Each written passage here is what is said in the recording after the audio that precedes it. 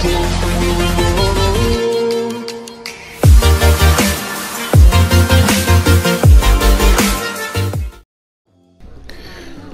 up? What is up, people of the internet? It is your boy Spoke to the Plug here, back with another video. And today, I have a very special surprise for you guys, because I'm bringing back Do You Remember? Okay, if you guys aren't familiar with Do You Remember is, Do You Remember is a series I started years ago on the channel, where I bring up an old cartoon that probably doesn't air anymore, and we talk about it, and we ask a simple question: do you remember? Today's episode is a bit of a weird one, guys. We're on episode 6, and we've talked about a handful of shows. We've talked about the Mighty Bee, we've talked about Shock Zone, we've talked about El Tigre, The Adventures of Manny Rivera, and now for today's episode, I'm bringing you guys Mr. Meaty. So let's get into it, man. Mr. Meaty aired on Nickelodeon. For those of you who aren't familiar with it, it was a puppet sitcom kind of show made by the duo of Jamie Shannon and Jason Hopley, who they also created what was the show called? Nanalon. It was another puppet show, and it was also pretty weird, kind of like how this one is. The series revolved around Josh Redgrove and Parker Dinkelman, who are the two main chefs, or the two main workers at Mr. Meaty.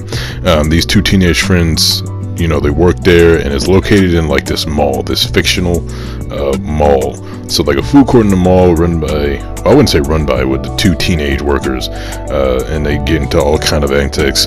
And over the course of the show's run, we were also introduced to characters like Doug, who was a security guard, Lizzie, an alien, Edward, who was like the frozen founder of Mr. Meaty, if you guys remember that, and even like the manager of Mr. Meaty, who we rarely see.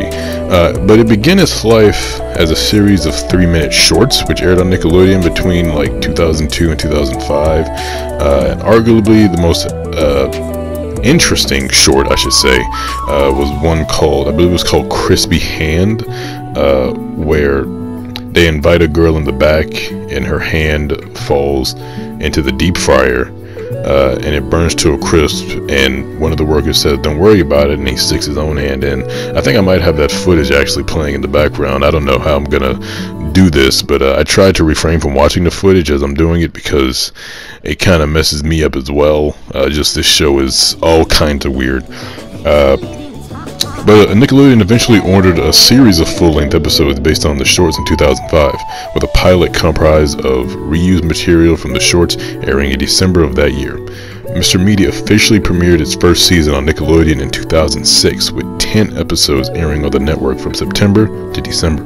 In March of 2007, the show was moved to Nickelodeon's sister channel, Nicktoons, where shows go to die, which aired season 1's remaining 2 episodes.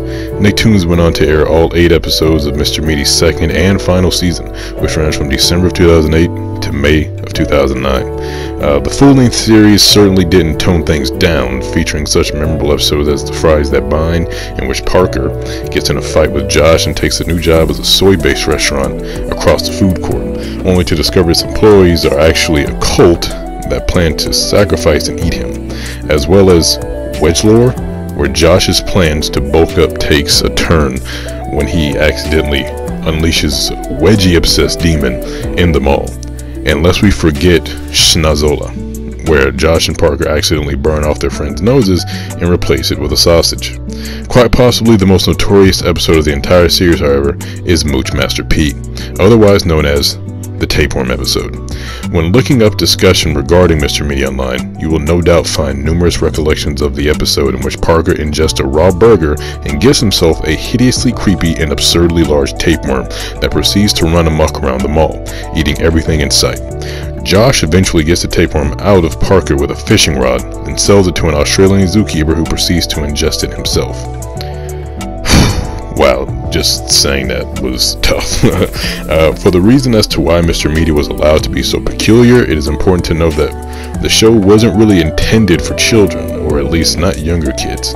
Rather, while the surrealist puppet show aired as a part of Nickelodeon's main lineup, it was designed to appeal to teenagers, with executive producer Jack Lynch comparing it to Mike Judge's Beavis and Butthead. Additionally, like I said before, while Mr. Meaty took things to a whole new level, Nickelodeon was no stranger to surrealist humor beforehand, with co-creator Hopley specifically naming Ren and Stimpy as one of the show's inspirations.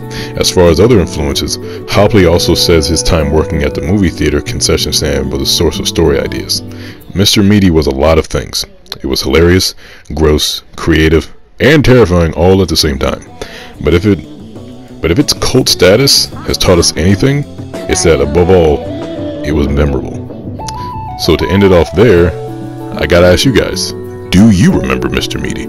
I gotta say, I do, right? But I also don't, if that makes any sense to you guys. Like, I didn't remember Mr. Meaty until a friend brought it up to me.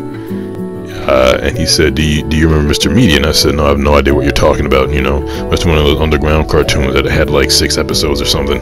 And then he showed me the image of Josh and Parker, and I thought, dude, I do remember that show. But like, the show felt more of like a fever dream, you know? So it's like, I do say I remember the show in that regard. I can't, like a lot of the other shows I talk about on Do You Remember, I can't really say like a specific episode that I can be like, oh yeah, this was like, but it's definitely memorable in the sense that like, I did this episode because I did remember. But the show itself really felt like a fever dream to me. I mean, like I just said, like it's bizarre and it's crazy and it's funny and it's grotesque and like everything in between and all these things. Like even the show's theme song is a doozy. The theme song's like All God's Creatures, fresh off the grill, you know, come on down to Mr. Meaty's. It's like that's a bold move, starting your show off with that. You know, I've covered a lot of cartoons and shows on this series or in this series, and none of them come close to Mr. Meaty. So I gave my answer, but like I said to you guys, do you remember Mr. Meaty? Let me know down in the comments below. Let me know what you thought of this video, and also recommend me what shows you like to see me talk about in the future. And do remember, I have a bunch in mind, and I can't wait to get them out to you guys. Excited to bring this series back. Hopefully you guys love this video, and if you did, please leave a like and subscribe if you're new. And until my next video, I'll talk to you guys in the next one. Peace.